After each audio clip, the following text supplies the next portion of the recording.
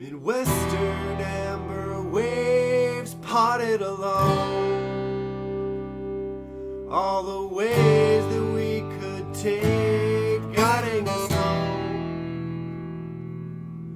And I guess the uphill heft of both our stones is the way we choose to keep us from dying alone.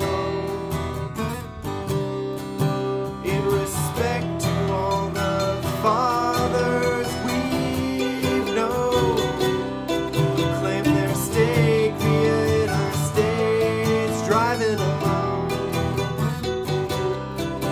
The wandering, weary-eyed commuting throng, we take our aim to set it straight and drive till we're gone.